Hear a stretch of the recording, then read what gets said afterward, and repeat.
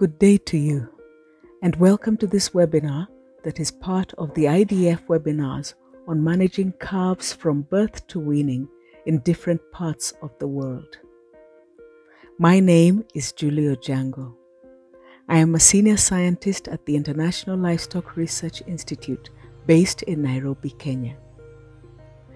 In the work I do, we seek to identify appropriate breeds and breed combinations for livestock production systems in middle and low-income countries in order to improve animal productivity and improve incomes for the millions of people who depend on livestock for their livelihoods. In this webinar, prepared in combination with other members of the livestock genetics team at ILRI, I will share information on smallholder farming systems in Eastern Africa. The title of our presentation is Raising Calves, a Strategic Investment for Smallholder Farmers in East Africa. Why is this strategic? The continent of Africa is estimated to have 1.3 billion people. About 1/5 of this population lives on less than $2 per day, yet Africa hosts more than 20% of the world's cattle. In spite of the huge cattle population, Africa produces less than 6% of the global milk from cattle. 80% of the milk produced in Africa is by smallholder farmers. It is interesting to note that 43% of the agricultural workforce in Africa is female.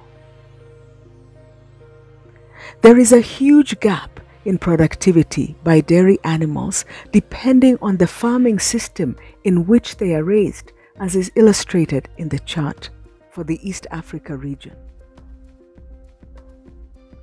You note dairy cattle raised by the majority of smallholder farmers produce less than 2,000 kilograms of milk in an annual lactation. Yet, within the same environment, large-scale producers are able to produce up to 6,500 kilograms per lactation from the same type of animals. What is the nature of dairy production in the smallholder farms? Typically, smallholder farms are 0.5 to 5 acres in size. The farmers engage in both crop and livestock enterprises. They generally own 2 to 5 dairy cattle. 1 or 2 of the animals will usually be in milk, while the rest of the herd is comprised of animals of mixed age and sex categories. The cattle are raised under different management conditions depending on their age and physiological status. Mature milking animals are often kept in barns or stalls, while younger animals are left to graze in the fields on residues from crops or by the roadsides. Animals put to graze by the roadside are tethered to a fixed pole or tree using a length of rope to ensure that they do not stray. The animals in stalls have limited space for movement and are provided with feed and water by the farmer. These systems are referred to as the cut and carry or zero grazing production systems. The animals reared for dairy production have a high proportion of exotic genotype, that is the Holstein Friesian, Ayrshire, Jersey, or Brown Swiss blood types. However, the milk productivity tends to be much lower than that of the same breeds in some of the more developed countries. Though the milk production per animal is less than 12 liters per day from 2 milkings in the smallholder systems, the dairy cows are a critical source of daily income for the farmers. The newborn calf is generally left with its mother for the first week of its life, that is 3 to 7 days, in a field or enclosure that is well sheltered from strong winds. During this time, the calf is allowed to suckle at any time. At the same time, the cow is hand-milked twice a day, in the morning and in the evening, in order to enhance milk letdown. Cows in smallholder systems are milked by hand, as most farmers do not have milking machines.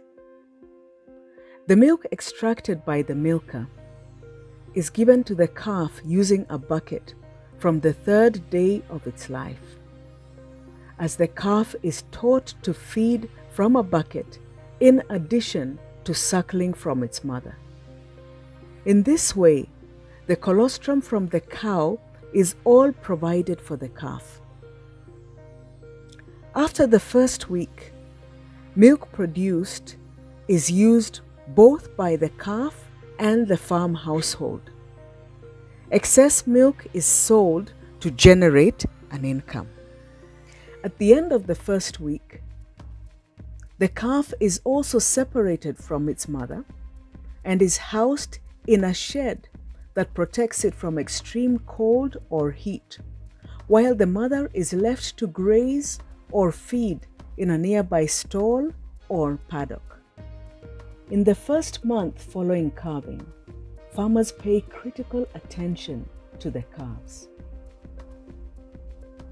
They ensure the calves are provided with sufficient milk and take time to bond with the calf so that it is used to human contact.